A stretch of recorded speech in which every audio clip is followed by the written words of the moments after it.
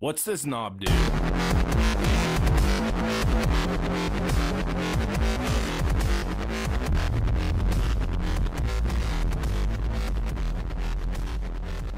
one had to properly atone for anything back then.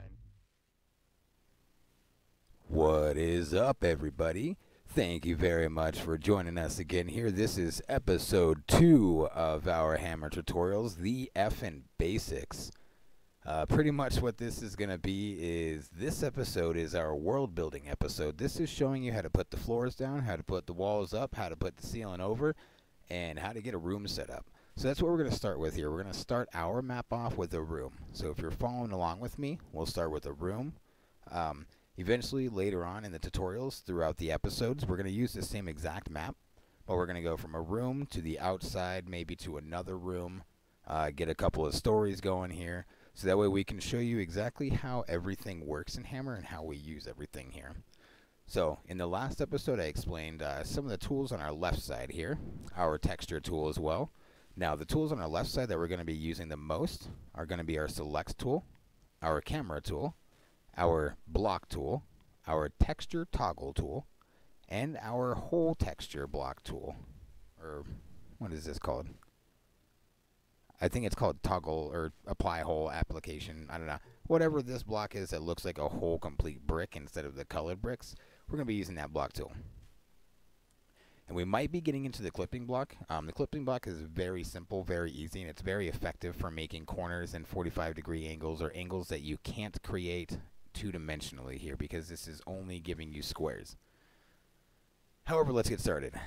So what we're going to do first is we're going to go over to our block tool here. We're going to select that. For those of you that like hotkeys, you can hit Shift B. That's going to automatically select the block tool here. You'll notice in these these two-dimensional grids, or these two-dimensional views, that they're all gridded out. The grids, depending on how far you zoom out, do get bigger and smaller. That does not mean that the grids are actually getting bigger and smaller in units. To change the units of the grid, you'll notice on your bottom right it says Snap on Grid 64. If it doesn't say 64, it might say 32, 16, 128. It's going to be a multiple of 2.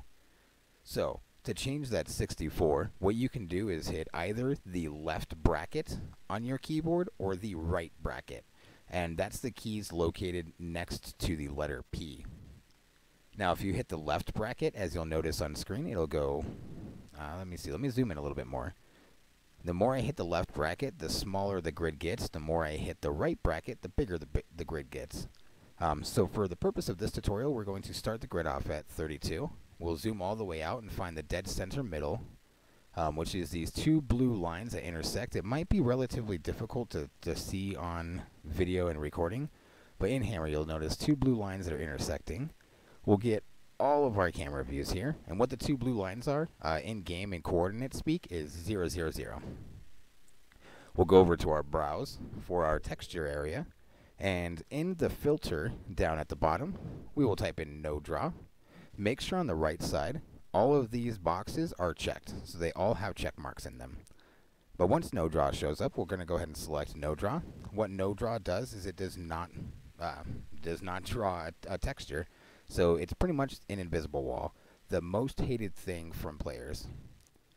What we're going to do is we're going to create a box 512 by 512. How we do that is we drag and drop.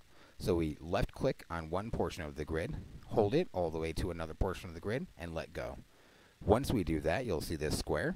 In the top view, that's where I like to start it. In the side front views, you can change the width of the floor. This is going to be our floor, we'll say. You can change the width of this. I'll go ahead and keep it at 32 meters. So bam. Now if you go over to your three-dimensional view, hit Z, you can scroll in and out, move around with the WAS and D keys. You'll see that we have a block here. To copy and paste this is this, no, we're not going to do that yet. We're going to make the walls. So we'll go back to our block tool, and we'll just drag and drop one wall unit here, 32. Make sure in this that you don't have them overlapping. I see a lot of maps where things are overlapping and things, they just don't look clean. And honestly, it's not very good for the game itself because it has to render both of those faces colliding together and what both of those textures look like meshed together. So it's not healthy. So make sure that you always have, pieces connecting instead of going through each other, because that's going to cause a lot of issues. However, we'll make this wall here. A generic wall height is 128. An easy way to figure that out is if you go into the texture application tool and type in dev, scroll all the way down until you find dev measure wall 01B or 01A. It'll actually tell you in the upper right hand corner or left hand corner of this area that wall 128 by 128. So walls are generally 128 units by 128 units, in game at least, in comparison to real life. However, we'll go back to that no draw tool. We're going to select this wall here. Once you select a brush that you've already made and then go to create a new brush, that brush is going to copy most of the same components or most of the same attributes as the previous brush. So as you can see, it's still flush with the floor and it's not overlapping anything. It's just as tall as the previous brush here. And we'll do this all the way around. Get a whole stream of sides here. Alright, now for the copy and paste thing. So what I like to do for ceilings, or most of the time what I like to do for ceilings, just to get an exact replica of it, is I like to select the floor with the select tool, or Shift S, select the floor. Hold the Shift button and left click your mouse on the object you would like to copy and paste. In our case, this is the floor. While still holding the Shift and mouse, move it up and then let go of the mouse key while still holding Shift, and then let go of Shift. That copies it. Now, obviously, once you get quicker at this, you can, really quickly just... Oh, I'm not even... I was holding the caps lock. You can really quickly copy and paste things. There's my little Oreo sandwich. And to delete something that you had just created, or to undo an action that you had just done, you can click Control-Z. That is the fastest way to undo an action. If not, you can go up here to where it says undo and redo. You can undo and redo your actions as well. However, now that we have a nice little solitary room here with the ceiling flush and the floor flush with the walls, everything looks good in our little editor menu here. We're going to go to our texture browser. This one, we're going to just start with the dev textures here because that's what I really like. I mean, orange and gray is just a fantastic color combination.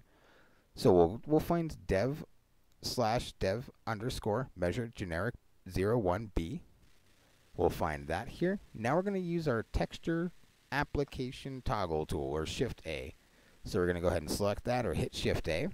You'll notice there's a bunch of tools here, X, Y, XY for the texture shift, texture scale. There's a displacement thing, there's a rotation thing. I will post a video going into a super detailed explanation on this entire tool here. But for right now, on this video purposes, you'll notice that the mode here says lift, select, apply texture only, apply texture values, and align to view. These are all different things that you can do with your textures. Obviously, you can play with this in-game to get a better view for right now. But what we're going to do is we're just going to have it on lift select. Make sure we've got that generic 01B selected. Go to our floor and right-click the floor and right-click this ceiling. So if you right-click any of these objects while you have lift select selected, it's going to apply that texture to whatever you right-click it to. Now we're going to color the walls orange, so we'll go to our texture browser, go right next to it, find 01 for the measure generic. Oop. Messed up there. Right click. Bam. Now we have a room. So now that we have our very first room here, we're going to go ahead and save the map. So we'll go to save. Let's see. Oh, my thing's back in the bin. So if your thing does go back to the bin, an easy way is just to backspace up 2 folders and then go to Source SDK Contents, DOD. For the purpose of this, I'm going to keep mine in Tutorial Maps RC, but you would usually have yours in Maps RC. And we're going to name this Tutorial Map Episodic. I already have a Tutorial Map Episodic. I didn't make anything with it, but we'll just save it over that. So we'll save that. And this map is technically a room. You can pretty much put a couple of people in it, run it right now, and it's officially a map. So go ahead and stick around for the next segment of this tutorial, where we're going to be adding spawn zones, lighting, possibly a couple of props, and a ramp with a higher location on it, a doorway, and a couple of other modifications to the map here. So the next portion of this series is going to be pretty much adding your spawn zones, lighting, and an outside portion. Stay tuned. And if you enjoyed any part of this tutorial, if it was helpful at all, go ahead, drop a like, a subscribe, give us some love because we don't want to cry anymore when we sleep. And this is Opti out.